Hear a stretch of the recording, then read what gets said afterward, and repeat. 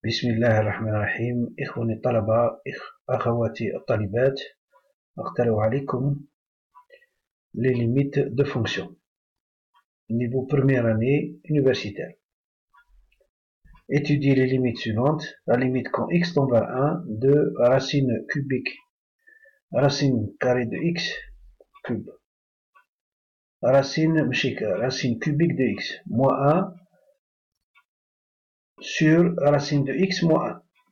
Ensuite, la limite quand x tend vers 0 de 1 moins racine de cosinus x sur x au carré.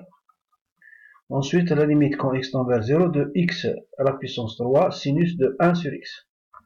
Ensuite, la limite quand x tend vers plus l'infini de x sur racine de 1 plus x2 moins racine carrée de 1 plus x. Commençons par la première. Si on remplace x par 1, vous voyez bien que nous arrivons à une forme indéterminée 0 sur 0.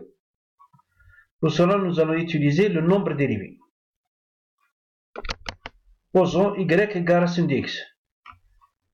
Et la fonction, en fonction de y, racine de x cubique. Racine cubique de x. Ça donne x 1 sur 3. Autrement dit, c'est x 1 demi sur multiplié par 2 tiers. Ça veut dire x 1 sur 3.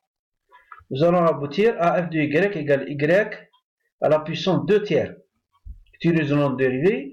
Le nombre dérivé est égal à la limite quand y tend vers 1 de f de y moins f de 1 sur y moins 1 est égal à la dérivée de la fonction fy, f de y, soit f' de 1, pour la valeur 1. Calculons la dérivée de f' de y, c'est 2 sur 3 y 1 tiers.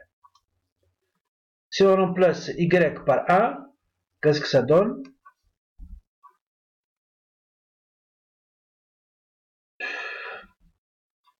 Ça donne 2 sur 3. Donc la limite, quand x tend vers 1,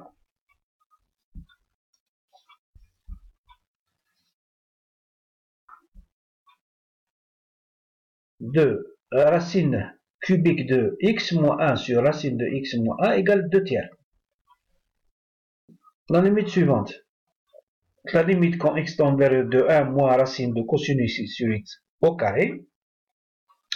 Nous aboutissons à une forme indéterminée 0 sur 0, forme indéterminée. Comment enlever l'indétermination? En utilisant la règle de l'hôpital. Donc, nous avons ici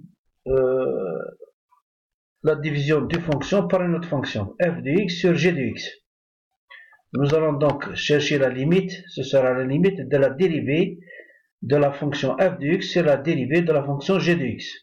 Nous aboutissons au résultat suivant.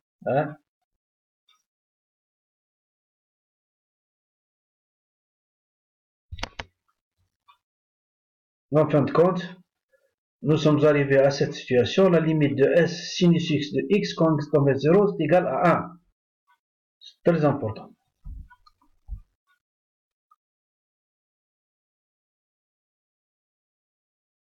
Donc, résultat final, c'est moins 1 quart.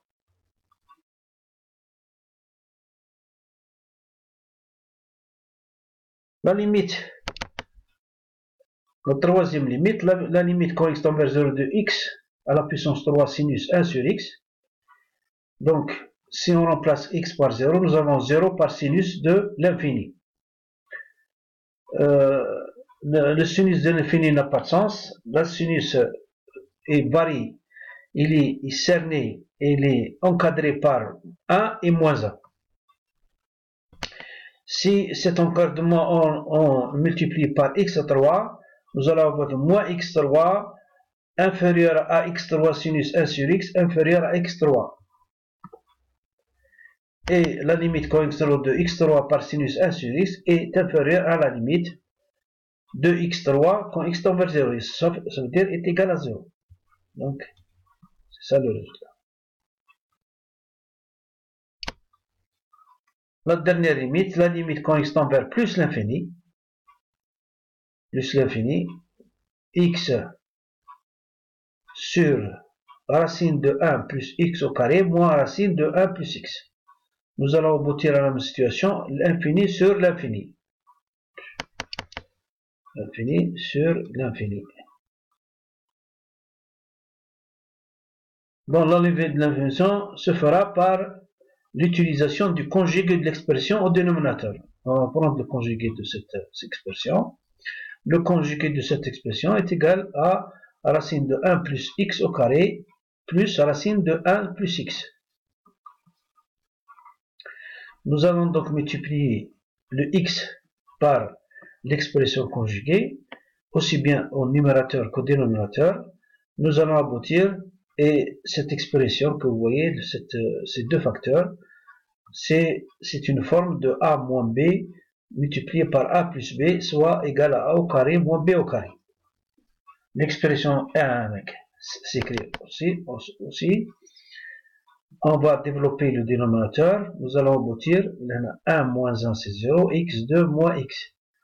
Nous allons aboutir cette situation. Ensuite, nous allons donc développer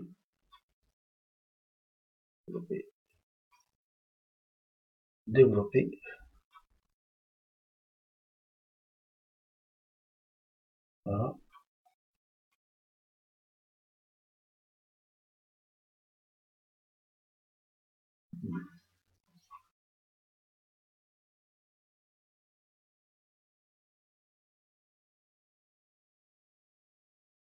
C'est x.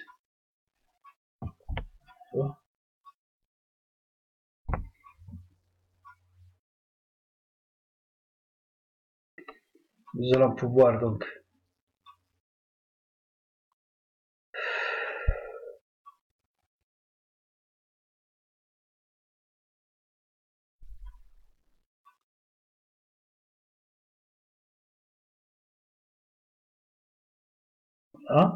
voir avec, et nous, ce qu'on a, oui, nous allons avoir x.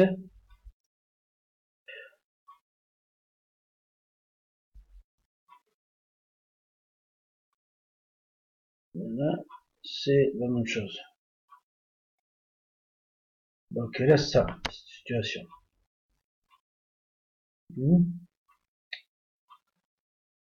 Voilà.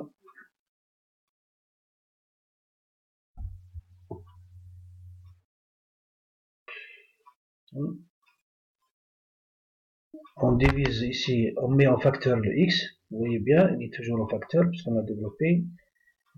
Et on va donc simplifier x et x. Vous voyez bien, on va simplifier. À la limite, on n'a pas besoin de développer ici. On garde toujours le x en dehors. Et on met en facteur au dénominateur le x. Donc on peut simplifier par la suite. Nous allons aboutir, si on met x2 en facteur dans cette expression, ça donne ça, et x en facteur dans cette expression, et x moins 1, ça donne ça. Nous allons aboutir à la situation que vous voyez. Voilà. Quand je cherche la limite, quand x tend vers plus l'infini, le x, ici,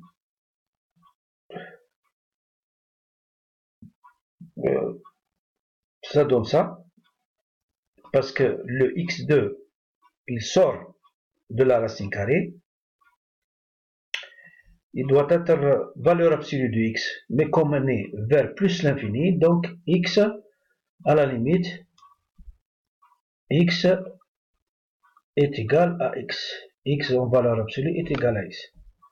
Donc, je calcule donc la limite. Vous voyez bien que quand x tend vers l'infini, 1 sur x2 tend vers 0, 1 sur x tend vers 0, 1 sur x2 tend vers 0.